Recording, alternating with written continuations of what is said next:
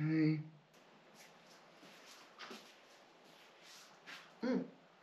Hey Glenn, what are you doing?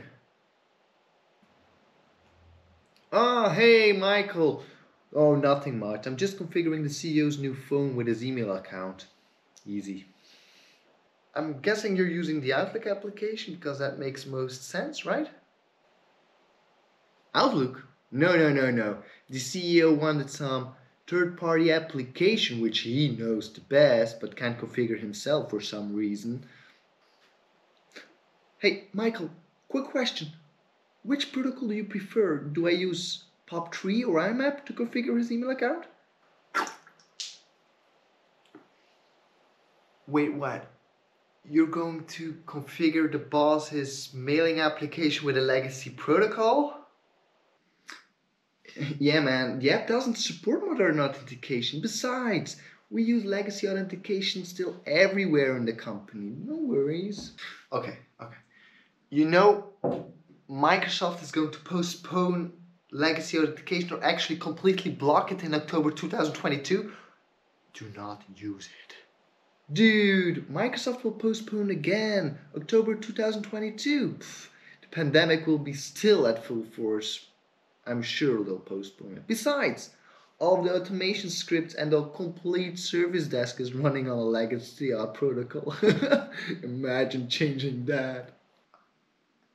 Aren't you worried about the security risks? All of those unfamiliar sign-ins and possible travels? Doesn't that explain much right now? Don't we have this covered? Nah, man. We got MFA. We got it covered. Okay, I think we're missing the point right here. I need to go talk to Sven. We got big issues. Hi all! So in case the intro wasn't clear, I'm going to be talking about legacy authentication.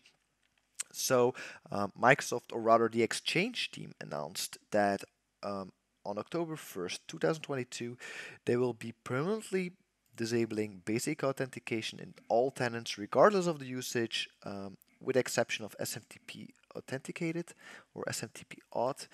Um, so that will be the new hard deadline. Why do I say new hard deadline? Well, because in the past Microsoft has stated a couple of times that it will be blocking basic auth, but they kept postponing the deadline because of COVID and companies not being ready due to COVID. Well, besides the fact that Microsoft will be blocking those protocols, there is actually a bigger reason, a security reason, on why you want to switch to a modern authentication and drop legacy protocols or legacy authentication as soon as possible. Let me show you why. So let's start with identifying what the legacy authentication protocols are. Lucky enough, Microsoft created docs listing all of those protocols for us, and if we go through them, we can see some interesting ones. We can see authenticated SMTP, but I think this is one that they will make an exception for. We also have auto discover, I'll go on, but for example also Exchange Online PowerShell. So even in scripts, if you're using the old PowerShell commandlets, you will be blocked to your Exchange Online. So just for reference, all of these protocols can be used in order to communicate with your Exchange Online server. Um, for management, for sending emails, for linking address books, all of them. But what is the big issue besides the fact that they're going to be blocked is a security reason, and a big security reason, the fact that they do not support multi-factor authentication, and that a single factor authentication is enough to verify if a user's password is correct or not. And I can hear you guys thinking out loud, okay, easy. I just implement a conditional access policy where I block legacy authentication. They can't get in. From a security point of view, I cannot agree, and I'll zoom in on why. So in order to understand the security risk, let's go through an authentication flow with Exchange Online. So we got Jon Snow, he uses protocol IMAP with his password and authenticates to Exchange Online. In the background, Exchange Online will verify with Azure AD and say, hey, is this password correct? Azure AD will say, yeah, it's correct, you may allow him. Note that even though if you have MFA enabled for this user, he will not be prompted with a request as the protocol just doesn't support it and simply will not request an MFA prompt. So if we move on and we say, okay, I'm not going to allow legacy authentication, I'm going to be blocking it with a conditional access policy.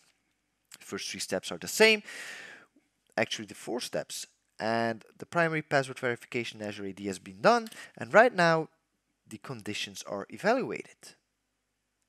Does he use the correct protocol?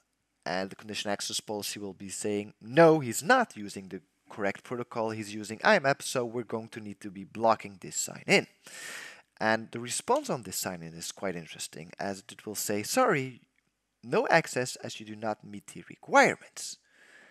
And this is where it gets very interesting, especially for attackers. Because due to this response, they know that the primary password verification was correct. Because as they know, we just did not meet the requirements.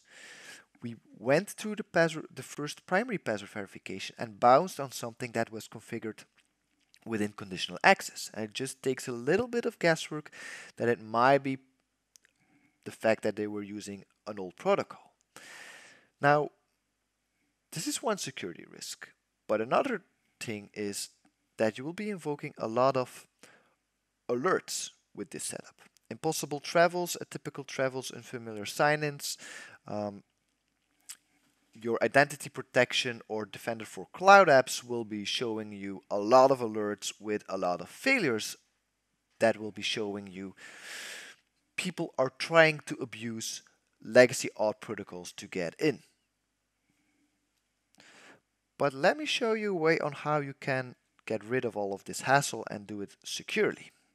This will be done by combining both. You will be combining conditional access policy to ensure that every protocol that is being used is a modern auth protocol, but you will be also implementing an Exchange Online authentication policy, which gets rid of a lot of issues. So the first step is the same.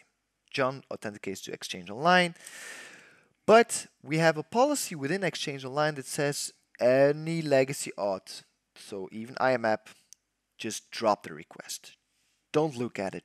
Just let it go. We will not accept it and the authentication flow will not be continuing. Just deny the user access with those protocols. Meaning that there will be no verification to Azure AD, no single steps, no any intel gathering from attackers, as it will just be having a block on their sign-in. Great. So how do I know how many legacy protocols are still being used within my environment? Easy. Let me show you. So you start with going to your Azure portal and you go to Azure Active Directory and we scroll down to workbooks. In the workbooks tab, you're going to click on sign-ins using legacy authentication. As this is a test environment and we do not have any legacy authentication protocols enabled, I do not have a lot of data. But if I show you the following as an example, which I anonymized for good reasons, is you could be seeing stuff like this. You will be listed with all the protocols that have been encountered in Azure AD. If you would click on a certain protocol, you will be giving a list of all users with successful sign-ins and the amount of sign-ins. With this workbook, you could identify what the possible impact is and which applications, as also service accounts, will be showing up in this list. You will need to migrate to a modern authentication. And with this workbook, you can get started with identifying the apps, migrate them, double check, and clean up all of those dirty legacy protocols and switch over to the safe and sound modern authentication. That's it. Nothing more to say. Good luck and do not wait for the 1st of October in 2022. Just start with removing those dirty basic auth protocols.